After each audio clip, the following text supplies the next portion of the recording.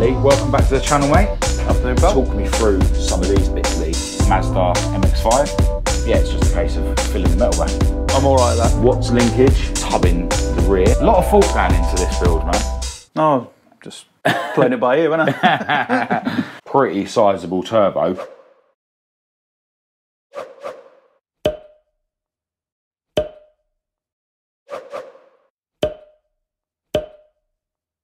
Hello and welcome to this video. I'm Marcus Hayes, and today you join me and my beautiful girlfriend Kat, who is behind the camera, on a trip up to see my good friend Leigh Booth. Now, if you've been watching my videos, you'll know that Leigh Booth has helped me out so much in the past with my cars, and in fact, he's offered to help me with my current project, Heidi, my Mordor Mark II Escort, in future. But today is not about my cars, because today we're going to get another update on Leigh's latest project, which is a super cool 100E. Now, he's changed his mind on a couple of things in terms of the spec. You know, the build is snowballing, as they often do. So yeah, really looking forward to getting up to see Leigh and check out what he's been up to, and of course, show you guys what he's been up to.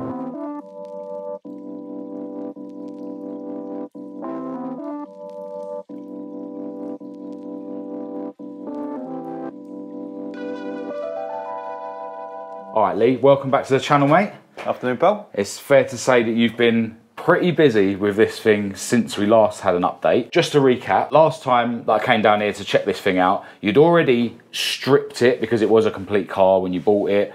You'd already started, you know, stripping and red oxiding the underside with your son. You'd already cut out this big hole here to give you room to mock up the engine and stuff. But yeah, loads more has happened since. Yeah, I've been cracking on. Yeah, good man. I've been enjoying following the updates on Instagram as well. Yeah, I'll leave a link to Leigh's Instagram in the description of this video. Definitely give him a follow to yeah, keep up to date with the rest of this build. When I came down here before, you was quite excited about your front suspension setup for this thing that hadn't arrived yet, but obviously has now. Yep. You can see it's now got coilovers fitted. It's got the alloy front hubs and stuff. It'll be running M16 calipers, and you'll have to talk me through some of these bits, Leigh. It's got an Escort rack. It's got a cross member that is, I think, is derived from an Escort, and then Mike at Old Ford Autos converts them for you. I believe this is the original anti-roll bar, but then they do something with the brackets. Right. It's not the same as it is standard, because obviously it goes through this adjustable arm here, which you wouldn't get on the 100E. So will this run like an Escort steering column as well then? Or? Oh. I've got it in the boot, right. But I think it's all adapted. Oh right, so it came with a steering column as well. Yeah, as part of the so kit. you get the UJs and a knuckle joint, and then you have to send your steering column to them. They modify it and send it back. Cool, because obviously these would have had a steering box fitted originally, wouldn't they? So you kind of have to do this kind of thing, really. You have to, yeah. Right, yeah. But yeah, I can't fault the quality. It's bang on. Something else on the front end is this lump. Originally you was going to fit the Z-Tech turbo engine that was in your dad's kit car, right? Yep. And you've sold the kit car now with that engine fitted. What we've got sitting there at the moment is just a mock-up engine, obviously from Mazda MX-5. This would be a 1.8 engine, right? 1.8, yeah. Yeah, but there will be something really cool hanging off the side of the Mazda lump when this is actually up and running. We'll get to that a bit later. One thing that's really interesting about this lump is the fact that the sump clears the Escort crossmember. So some of the things that you have to mess about with a Z-Tech turbo, you don't necessarily have to with a Mazda lump, which is really interesting. The mounts, Leigh has actually knocked up himself, and he tells me he's knocked up a spare set already because he's trying to persuade me to go Mazda MX-5 in one of my cars. And yeah, you were saying that you've used the Mazda MX-5 rubbers on this as well, right? Yeah, they're the original rubbers. I think usually they sit a bit more flat. Yeah. They're a bit steeper angle, so I mean, if they're a bit squidgy or soft, and I don't know how it's going to work because I've not ran the engine yet. Yeah. But you can buy stiffer mounts. Yeah. So I'll either get stiffer mounts or make some like stainless steel cups to go around here. But I mean, if you grab the engine and wiggle it around, it's solid. It's not moving anywhere. I think it'll be all right, to be honest. Like, these engines don't weigh that much, do they? Like, no, I don't think it's going to matter. But yeah, it's well in there. Obviously tucked underneath this sort of shelf, which you said you want to keep. A lot of people cut these out, don't they? Yeah, I don't like it like that. Yeah, no, I think it looks better like that. But yeah, plenty of room in front for a radiator or something else you may need to mount there as well. But yeah, we'll have a look through here because it is still all cut out.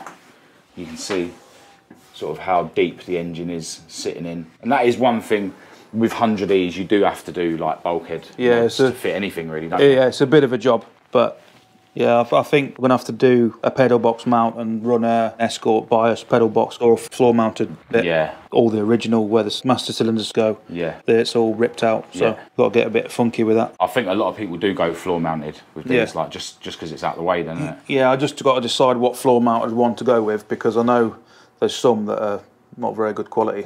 So, like everything. Yeah. Yeah. And obviously you need to stop. Yeah. Because you sort of cut this out before, you know, you put the engine in and stuff. The engine and box is now in there, and yeah, it's just a case of filling the metal back in, right? Yeah. Which is no problem for you. You're that's pretty handy with metal. I'm all right at that. Now this tunnel sitting here, I wrongly assumed was your gearbox tunnel, but this is actually a diff tunnel, right? Yeah. That's just there out of the way. You were saying you basically plan to cut all of this out, yeah, right? I'm going to cut all that out all the way up to the back, and then I might have to trim this back here a little bit. Yeah. To get in there. Yeah. Yeah, that brings us nicely onto the rear end actually, because plenty of changes have happened here since the last video as well. So before we actually look at the rear end, I've got to say, I love your gearbox mount. That's really, really cool. Oh, cheers, mate. Yeah, sort of mounted through this box section. Really handy that these have these bits of box section that go this way on the car, like for gearbox mounts. This has been sleeved inside and there's like a reinforcement plate on the inside. I'm going to put the same detail as this in here. Right. And obviously this is adjustable left and right and up and down. All right. So that's not the finished article? No. It's nearly there. Yeah. But until the props in and it's all sat on its wheels, I don't know what clearance issues I'm going to have. Look comfortable down here, don't I? Yeah, no, it's really cool. So these, what, you just bought these rubber? Yeah, I think they're just generic engine mount bobbins off eBay. Yeah, no, that's really cool. But yeah, around the back, plenty of work's been happening. So you've decided to go English axle with this. It didn't have an axle fitted when we come last time. And yeah, you've already been cracking right on with 6 link in it. So we've got the 2 links either side going forward, and then on the back there's a Watts linkage. You know, none of this is finished, but you've got the boxes in, the bars are sort of on that side. This side you can see here, the bars aren't quite on. Yeah, these are just in because I've got I think I've measured it's about 80 mil. I have to cut out the bar and then re-weld another boss in. Yeah, because as clever as doing all this 6 link is, especially to like an amateur like me, this was actually an Escort kit you bought. Yep. So you've had to basically make it all to fit. Yeah. What modify it to fit. What I don't like about any 6-link kit you can buy, the brackets, they come as one piece. Yeah. So you have to chop them in half and weld them back together on your axle, because I think they come for people that are building fresh axles that you slide them on, then and then attach the end afterwards. Attach the axle end on afterwards. But 9 times out of 10, people are going to be putting them on an axle that's already built. Yeah. So I just find it a bit odd you can't buy one that's split ready. Already split in 2. I'll tell you one thing that is really funny, how narrow these original leaf springs are, like 100E leaf springs. Quite robust for 29 horsepower. Yeah, they're having a fair bit more than 29 put through this English axle setup. But yeah, so these will be removed obviously once you finish. Yeah, they're just there to keep the axle in place while I build the 6-link. Yeah. So as soon as I've got the suspension mounted off the top of it, then I can remove these and they'll be gone forever. Yeah, cool. But yeah, I mean, loads of progress. It's really cool seeing all this like fabrication for the rear axle, but still a long way to go. Oh yeah. Yeah. And just keep plugging away, doing a bit at a time. Yeah. So yeah, there it is. Watts linkage. I've said before, I think it's really cool that you can get these Watts linkage kits now that sort of weld onto the back of an English axle. And as the suspension compresses, this thing's able to rotate, which means the axle still stays central, basically, isn't it, through its travel. That's the one. Which is where this is better than a panhard rod, like, which is... Yeah, because I think panhard rod, it goes up and to the side or something, doesn't it? Yeah. No, I think all this stuff is really clever, especially when you're adapting an English axle to suit it. You know, most people will go down an Atlas route, wouldn't they, and Yeah, this axle's off a 105E Anglia. All right. So slightly narrower than like an Escort one. Yeah. Yeah, I think they're like 46 inches. Cool. I think an Escort's 50. Yeah. Might be wrong. Yeah, back inside the rear of the cockpit, you can see that these boxes are now sort of fully seam welded along there. And again, these were Escort parts, right? So they were, you know, needed to be adapted to fit. And you can see there that Leigh's had to put like an extra bit in just where they weren't quite long enough. It's not much, about an inch. For the most part, they fit all right. Yeah, no, at the end of the day, they're just there so you've got room for the bars to move, like for the suspension. So I noticed Frank Kelly actually, like he didn't bother putting boxes in his rally car. Like, oh, did he not? Yeah, he just had it. He had the floor raised and just had it flat. Oh, really? So that everything had enough room. Oh, wow. Yeah. Right, so something that Leigh's been messing around with literally in the last week, and something that you would have seen from the clips already, is quite a severe exterior aesthetic change with the Escort bubble arches. This one is just clamped on at the moment, but this front passenger side one is now fully welded on. And this was a little bit of agno. A little bit. Yeah. It follows the 100E wing nicely. Obviously, you would have had to put a little dink in there for the swage line. I was panicking a little bit because I sort of chased it round here, and then because I had a clamp down here, there was nowhere for it to stretch. But once I removed the clamp, it just sort of fell into place nicely. Yeah. But it was one of them jobs where I just committed and went for it, no matter how it was going to turn out. But luckily, I got to like down here, and I thought, yeah, I'm good. Yeah. It looks fine, man. It's like it's all nice and close now. Obviously, this has all been plug welded. I think that's plug welded like every inch or so. All right. Cool. Can we talk about how mint these wings were before you started cutting them about? Yeah. Absolutely mint, rust free. Yeah. 100E wings. Yeah. And you butchered them. Yep. Fair play. I think on that side of the wing there's a tiny little bit of crust going on down here. Yeah. Which obviously I'll cut out anyway. Yeah. But the wings was perfect. And I ground a big hole out of them. Nah, cool, but 100Es with bubble arches on. Look awesome, man. Nah, really cool. And obviously you started working on the rear one. Yep. It's just clamped in position at the moment. But should we take that off? Yeah, if it's all right. All right, so with this having bubble arches, obviously means Leigh's going to be tubbing the rear. So this bit will be staying, right? The bit that you've left. Yeah, that's staying. Yeah, and they're quite big, aren't they? Considering how skinny the wheels would have been on a 100E, like they sort of. I think they're actually trailer wheels. What they use. Yeah. So I think they're like only like 4 or 5 inch wide. Yeah. They've got unusually big tubs for the size of the wheel. Which is handy. Yeah. Yeah, but yeah, we can see that you've cut this bit out, and you were telling me about a really cool tool you've got. An air tool that punches the holes, is that right? I think it's like a punch or an edge setter. Yeah, and then another tool that makes this sort of distortion in the panel here. Yeah, so you can overlay panels so they sit flush with each other. Yeah, yeah. And then obviously this, you've had to fold out as well, right? Yeah, so I went round that with like an adjustable spanner to get it to like 45 degrees. Yeah. And then just gently went round with a hammer and dolly. Yeah. Yeah, and that come out. Yeah, so this puts like strength back in the panel, obviously. Yeah, definitely. Before I did that, it's a real good amount of strength it puts back in. Yeah. Some people don't do it, but then the it just gives you, because I can, when I tub, I can spot weld the tub in and seam seal it, and then I can spot weld it round here. Yeah. It just gives you something to weld the metal onto, really. Because if that was flush and then you seam welded you like fillet welded your tub into it, it would create a shed load of distortion. Like huge amount. Yeah, that would be ripply as anything. Yeah, and then once that's all filled in, obviously you'll weld the arch on. Yep. And then the bit of metal you're going to put in here, you were saying it will like stick out. Yeah, it will stick out where the arch is. I'm going to have to make a cardboard template because it comes out into the bubble arch, and then once you've spot welded it in position, then I think you like bond the arch to the return lip.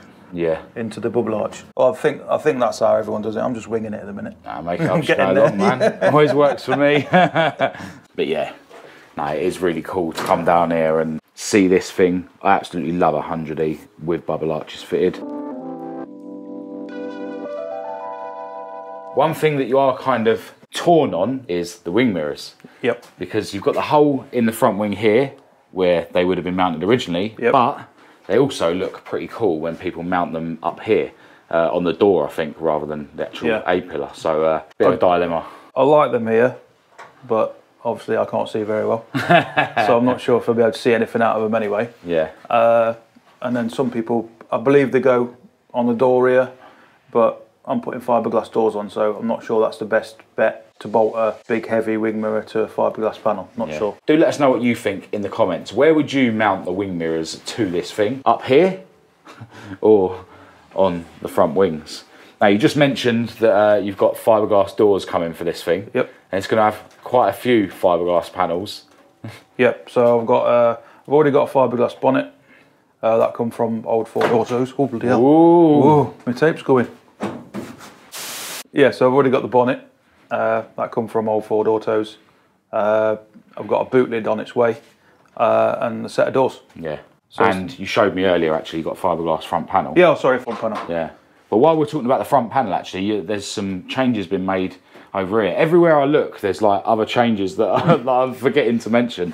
But down there, that sort of, what would you call that? Just like a strengthening bar or something? Yeah, it just braces the chassis rails. Yeah, and you said a lot of people cut this out, which I don't think is a good idea. Everyone I've seen, they cut it out. So they just literally hack it off here and grind it back flush. Yeah. And then this panel here, behind the front panel, they just hack that and cap that as well. And obviously that's really flimsy. There's no strength in it whatsoever. So I made some laser cut flanges and welded them on so this can be removable. Yeah, and just made some plates in here just so I can bolt the bits that I've cut out back in. Yeah. And it's put a lot of strength back in there. Yeah, because you want all this removable just to make engine like removal and refitting easier. Compared to the Escorts, when I put this in place, you literally lift it 2 foot off the ground, nice and level, boom, straight in. Slide it in. Yeah. So yeah, you're sort of having your cake and eating it by keeping all these bits, you know, for the strength, but you've made them removable, which yeah, I think is really cool. A lot of thought going into this build, man.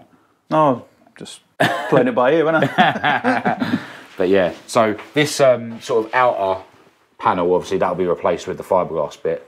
But yeah, you've sort of kept all this. Yeah, I'm just keeping it for mocking up purposes. Yeah. Yeah, another thing that you've been sort of pondering is where to put the rear turrets for the rear coilovers, yeah? So, you know, because you've got a 6-link setup, it's going to have a rear coilover setup, and yeah, you need to basically fit some turrets here for the rear coilovers, yeah? Yeah, so I can either do it the Escort way, which is on top of the tub here, or I can come out here and go through the floor plan there. The dilemma will make more sense if we sort of explain it from underneath. Obviously, if you look in the rear, I've got a massive gap for a wheel. Yeah. So I've measured, I'm going to go 9J wheels with a -12 offset. Yeah. But the wheel's going to sit a good 10-15 mil back here. Yeah. So there's not a lot of room, because the chassis leg here, there's no room to get the coilover down. So the turret's going to have to sit inboard here. And I think I'm going to mount it to the back of the 4-link brackets. Just got to commit with the grinder again and start cutting more holes out. No, that's it. If you're doing a proper rear axle setup like this, then you know you've got to have it right. And if you have it inboard, like the shock will be nice and vertical. Yeah, won't it? Like, yeah. I've got a bit of work to do on the 4-link boxes to finish them, and the next port of call for me is the turrets, because I can't finish the Watts linkage until I've got it on its wheels. So you're finding now, like, you're getting to a stage where everything's got to be done in the right order, like sort of thing. Yeah. Like I could, what you do is you see people that make the brackets for the Watts linkage, and they make them really long and you have loads of holes in. Yeah. And that sort of gives you an option to put it where you want, but I'd rather just make them where they need to go and have short boxes if I can. Right. Okay. You always have one shorter than the other. You have one long one and one short one. Yeah, yeah. But I'm getting there. Yeah, nice, awesome, man. All right, so back under the passenger side front arch, and you can see things like the chassis and around here have been hit with the Raptor bed liner, but it's grey. Yeah, that's because I've changed my mind on the colour. Yeah, it's like a gunmetal grey that I'm going to be painting it now. Yeah. Only because I wanted to get on with doing the Raptor, and wherever I phoned paint suppliers, they couldn't match the colour. Oh, right. I had really trouble, so I just give up in the end and thought, I've seen a few that are gunmetal. Yeah, just went with that. I think it'll work. It's more of a rude colour, isn't it? Like, you know, rather than like the classic ambassador I do blue. really like the ambassador blue though. Well, there's still time to change your mind. It's only the underside you've been attacking, and some of it you've had to redo. Do you want to talk us through that? No. So this area here, you can see here actually, like where it was hit with the Raptor and it's peeled off. I'll send you some pictures, but this was absolutely beautiful when I done it. So if you see this red oxide, that was original. Yeah. And it looked all right on the face of it, and I just like Scotch-Brighted it down a little bit, but underneath it had some sort of under seal, and I came out 3 weeks later, and I was just working like I usually do, and I went under here and this had all blew out like a big bubble. And I looked at it, I was like, what's going on here? And I touched it and it popped and it all just peeled off like wallpaper, so it obviously reacted. And I just sat here for about an hour looking at it, wondering whether I should end myself or not. But to be fair, luckily, most of the underneath of this thing you bare metalled anyway. Yeah, it's just like a couple of areas like this you sort of trusted. Just highlights the importance of never trusting anything. Yeah. Like when it was done, I thought I was dead proud of myself. I thought, yeah, I've finally done something really, really nice. And then 3 weeks later, it fell off. Yeah, that kind of stuff's disheartening, man. Yeah. But at least you know that the majority of it you did bare metal. Like I remember you telling us before that you was under here with your son. Yeah, it was. So you know, luckily, because imagine how you'd be feeling now if you'd wrapped the whole thing without, you know, you'd have to strip it all off. I think you get, I'll obviously bare metal this. Luckily, where it's really difficult to get to, I bare metaled and it's took well. Yeah. But you get, I think it's called a barcoat. So my mate Rob's told me about that. So when you put your barcoat on, it literally just, it stops paint reacting. Yeah. So everything I'm going to do now, like underneath wise, I'm going to barcoat it and then paint on top of that. Yeah, that's cool. But yeah, this looks really nice though, man. Nice, durable. It's really hard wearing as well. And yeah, I think the car's going to look alright in grey, man. Yeah, it's like it's not metallic. It's just like a base gunmetal I've gone for. Yeah. I'm not putting chrome bumpers or anything. I'm going down your way and having no chrome, so I'm just going to paint everything like satin black. Well, but satin black against the grey is going to look awesome. Definitely. How much have you done in terms of the Raptor? Is it just this one front wheel arch? Or? No, I did this one. I did the other front wheel arch, and I did that so I could get all this assembled. Yeah, of course. And thought, once it'd be one and done, but now I've got to take it all back off again to do this. Yeah. One little glitch in the big progress you've been making on this. That's all right. You've been cruising through it. Well, it seems like you've been cruising through it when you're watching it from the other side of Instagram. It doesn't feel like it to me. What I do find though is I have to sort of like set myself a challenge, because if I try and do too much and you start making silly mistakes or doing something not as good as what you otherwise usually would. So I sort of set myself one job, do it, then go home. Yeah. And then come back the next day. Even if it's just a simple little job like bolting something on, I'll set myself a task for that day, bolt it on and then go and do whatever I'm doing. Yeah. That kind of brings us on to the next part to show you, which is what we were on about earlier, that's going to be hanging off the side of this MX-5 lump. So I've got to clock the turbo, because obviously it's the wrong orientation, but he is going to sit in there like that. Pretty sizable turbo, but plenty of room in there in a 100E engine bay. And the downpipe can go straight down that gap there, look. Yeah. Loads of room. Quality. Yeah, because like, I've always thought of these 100E engine bays being small, but they are sort of that way. They're short in depth. But they are really wide, aren't they? Yeah. But then even saying that they're sort of small that way, you have got plenty of room here for the radiator and intercooler, because obviously you've had to set the engine back. So once you do the inevitable bulkhead mods, it's not a small engine bay, is it? Like, it's absolutely fine. No. There's a panel which I made to close the bulkhead off. That fits in here nicely. Oh, you showed us that last time. Yeah, I showed you that. But because I've had to set the engine further back than you ordinarily would a Z-Tech, then that's going in the bin because it's not deep enough. Right. So I think I made that about 100mm in depth, and I think it's going to be about 150mm in depth now. Right. Good job you didn't weld that in then. Yeah. Nah, it's awesome, mate. Look at the size of this thing. Wuhan whirler. Yeah. But yeah, the price of these, even if you have to buy one every year. Do you know what? And my dad runs one on his TVR. That's like 600 horsepower. They're smooth. The turbine don't wobble. You can't beat them. Yeah. I don't know how they make a turbo for 200 notes, but they do. A turbo this spec in one of the other brands, should we say, you could buy 6 of these, no? Yeah, exactly. And I'm pretty sure, you know, it's not going to last 6 times, you know, less than, you know. And yeah, this is a like roller bearing turbo as well, you're saying, isn't it? Yeah. Proper smooth.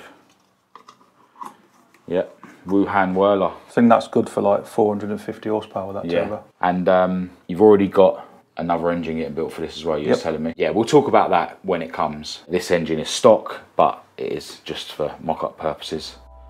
I don't think it'd be much use now, it's full of grinding dust.